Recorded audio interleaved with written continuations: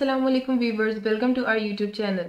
Today the topic that we are going to discuss is what are three kinds of actors. An actor is anything with behavior, including the system under discussion itself when it calls upon the services of other systems. इसका मतलब क्या है? Actor कोई भी चीज़ है जो behaviour से relate कर रही हो. बिहेवियर का क्या मतलब है? जो कुछ ना कुछ रोल प्ले कर रही हो. ठीक है, तो एक्टर कुछ भी हो सकता है, बस वो कोई रोल प्ले कर रहा हो.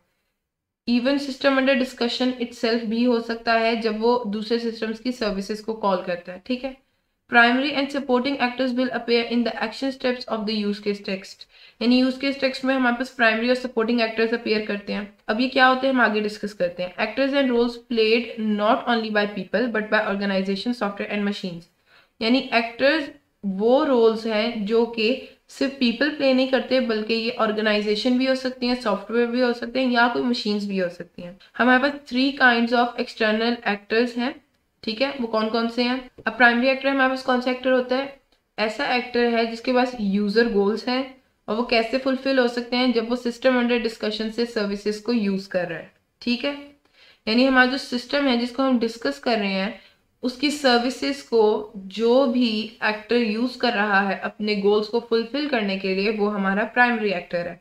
For example cashier. अब आप ये कहेंगे कि कस्टमर भी तो है. नहीं, कस्टमर नहीं सर्विसेज यूज कर रहा उस सिस्टम की. वो सिस्टम जो है वो बेसिकली डिजाइन किसके लिए किया गया है? कैशियर के लिए, कि वो पेमेंट्स को हैंडल करे, रिकॉर्ड करे सेल्स को. ठीक है, तो वो कैशियर के लिए डिजाइन किया गया है. और इसके अलावा ये कि वो जो सिस्टम है ना उस पर एक्सेस जो है वो कैशियर को ही हासिल है, कस्टमर को हासिल नहीं है. तो अब ये नहीं कहेंगे कि प्राइमरी एक्टर आपका कस्टमर है. No, customer is a secondary actor. लेकिन जो डायरेक्टली इंटरेक्ट कर रहा है सिस्टम के साथ वो कौन है? हमारा कैशियर है. सो cashier is a primary actor who is using the services of that particular system. Next है हमारे पास supporting actor. Supporting actor provides a service to the एसयूडी. यानी सपोर्टिंग एक्टर वो एक्टर है जो कि सिस्टम अंडर डिस्कशन को service provide करता है. ठीक है, जो ऑटोमेटेड पेमेंट ऑथराइजेशन सर्विस है वो इसकी एक एग्जांपल है. ये ज्यादातर एक कंप्यूटर सिस्टम होता है, लेकिन कुछ रेयर केसेस में ये ऑर्गेनाइजेशन या कोई पर्सन भी हो सकता है हमारा सपोर्टिंग एक्टर. लेकिन ज्यादा केसेस में कंप्यूटर सिस्टम ही हमारा सपोर्टिंग एक्टर होता है. नेक्स्ट हमारा आ जाता है ऑफस्टेज actor. ऑफस्टेज actor has an interest in the behaviour of the use case. अब ये ऑफस्टेज एक्टर एक ऐसा एक्टर है जिसको इंटरेस्ट है यूज केस के बिहेवियर में. लेकिन मोस्ट इंपॉर्टेंट पॉइंट यहाँ क्या है?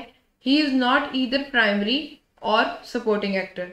ना तो वो प्राइमरी एक्टर होगा, ना ही वो सेकेंडरी एक्टर होगा, बल्कि वो एक ऐसा एक्टर है जो कि यूज केस के बिहेवियर में इंटरेस्ट रखता है. For example a government tax agency. हमारे पास यहाँ एग्जाम्पल क्या है? गवर्नमेंट टैक्स एजेंसी की एग्जाम्पल है हमारे पास कि वो ऑफस्टेज एक्टर के तौर पर हमारे पास काम करता है. ठीक है, क्योंकि ये हमारे पास टैक्स अप्लाई कर रही है तो इसका इंटरेस्ट तो है सिस्टम के साथ, बट ना तो वो प्राइमरी एक्टर है कि वो जो है डायरेक्टली इंटरेक्ट कर रहा हो सिस्टम के साथ, और ना ही वो सपोर्टिंग एक्टर है जो सिस्टम को कोई सर्विसेज प्रोवाइड करो. ठीक है, नेक्स्ट अब हम नोटेशन डिस्कस करते हैं. What are three common use case formats.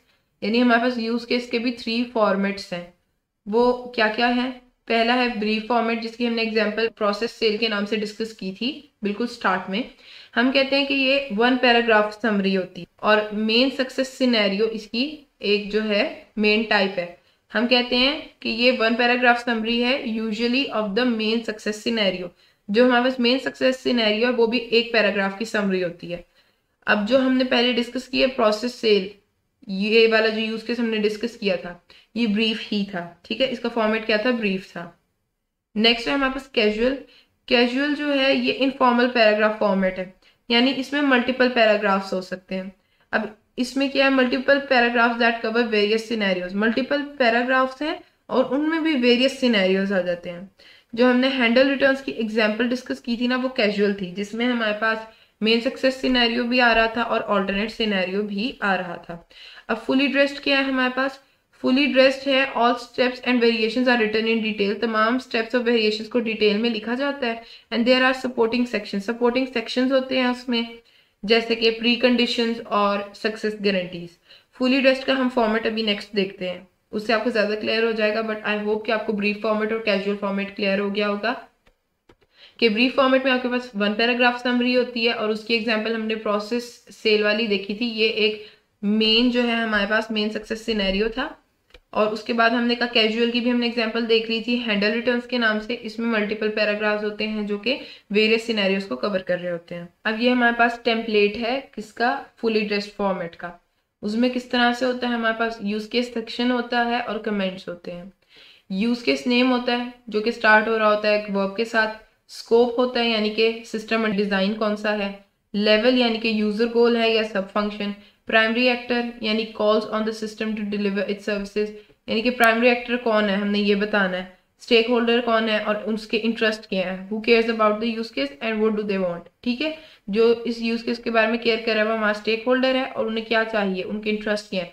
Pre conditions यानी स्टार्ट में क्या ट्रू होना चाहिए और क्या चीज इस काबिल है कि वो रीडर को बताई जा सके। सक्सेस गारंटी यानी कि सक्सेसफुल कंप्लीशन पर क्या ट्रू होना चाहिए और रीडर को बताने के लिए काबिल होना चाहिए, इतना यानी कि वो कैपेबल होना चाहिए। ठीक है, प्री कंडीशंस में भी हमने ये कहा कि it must be worth telling the reader, और ये देखना है हमने कि क्या वो स्टार्ट में ट्रू है, इसमें क्या है कि वो सक्सेसफुल कंप्लीशन पर ट्रू है। मेन सक्सेस सिनेरियो आ जाता है एक unconditional happy path scenario of success, यानी कि ये एक सिनेरियो ऑफ सक्सेस है जो हम डिस्कस कर रहे हैं। ठीक है, एक्सटेंशन है यानी कि ऑल्टरनेट सिनेरियोज ऑफ सक्सेस और फेलियर। ठीक है, जो ऑल्टरनेट सिनेरियोज होते हैं हमारे पास एक्सटेंशन है। स्पेशल रिक्वायरमेंट्स होती हैं यानी वो क्या है, रिलेटेड नॉन फंक्शनल रिक्वायरमेंट्स को हम स्पेशल रिक्वायरमेंट्स भी कहते हैं। टेक्नोलॉजी और डाटा वेरिएशन लिस्ट है यानी कि डिफरेंट जो वेरिंग हमारे पास यानी चेंजिंग आईओ मेथड्स और डाटा फॉर्मेट्स हैं। फ्रीक्वेंसी ऑफ अकरेंस यानी अकर करने की फ्रीक्वेंसी क्या है, ये इन्फ्लुएंस करता है इन्वेस्टिगेशन को, टेस्ट करने को और इम्प्लीमेंटेशन की टाइमिंग को। मिसलेनियस यानी कि such as open issues, different open issues होंगे वो यहाँ मिसलेनियस में आ जाएंगे। ठीक है, ये देखें, ये बस एक ओवरव्यू सा ले लें एग्जाम्पल का। हमने टेम्पलेट डिस्कस किया, टेम्पलेट का आपको पता होना चाहिए कि फुली ड्रेस्ड में क्या क्या आता है। ठीक है, ये एक यूज केस है हमारे पास, यूज केस 1 प्रोसेस सेल के नाम से। स्कोप पहले हमने बताया क्या है, लेवल बताया कि यूजर गोल है या सब फंक्शन है। प्राइमरी एक्टर कौन है ये बताया, स्टेक होल्डर एंड इंटरेस्ट बताया हमने। ठीक है, कि स्टेक होल्डर कौन है, उनके इंटरेस्ट क्या है। जितने भी स्टेक होल्डर्स होंगे, ठीक है, जितने भी स्टेक होल्डर्स होंगे वो हम सब मेंशन करेंगे और उनके इंटरेस्ट को भी बताएंगे। प्री कंडीशंस का बताएंगे, सक्सेस गारंटी का बताएंगे जिसको पोस्ट कंडीशंस भी कहते हैं, मेन सक्सेस सिनेरियो का बताएंगे हम, एक्सटेंशंस थी हम उनका भी बताएंगे। ये देखें यहाँ पर आ गई एक्सटेंशंस। एक्सटेंशंस के बाद हमारे पास जो नेक्स्ट चीज थी वो थी हमारे पास, हम देख लेते हैं अभी। ये इतना कुछ अभी आपने नहीं करना, अभी आपने सिर्फ जो है उसके फॉर्मेट को फॉलो करना है आपने, कि उसके टेम्पलेट में आता कि आपको फुली ड्रेस्ड का फॉर्मेट आपको पता होना चाहिए। ठीक है, फिर स्पेशल रिक्वायरमेंट्स आ जाती हैं हमारे पास। स्पेशल रिक्वायरमेंट्स के अलावा टेक्नोलॉजी और डाटा वेरिएशन लिस्ट आती है, फिर फ्रीक्वेंसी ऑफ अकरेंस और फिर ओपन इश्यूज आ जाते हैं जिनकी हमने बात की थी। ठीक है, तो यही सब हमें पता होना चाहिए। आपने इतना इस पे जो है टेंशन नहीं लेनी कि सब इतना जो है ये लेंथी है, नो। आपको टेम्पलेट का बेसिकली पता होना चाहिए कि टेम्पलेट में क्या क्या आ जाता है। अदरवाइज अगर आपको टेम्पलेट का नहीं पता तो आपके लिए फिर बाकी चीज़ों को बनाना, यूज केस को बिल्ड करना डिफिकल्ट हो जाता है। ठीक है, so this was all for today. I hope that all things are clear to you people. Don't forget to like our videos, share it with your friends, and subscribe our channel if you haven't subscribed it yet. Wait for other videos. Till then, Allah Hafiz.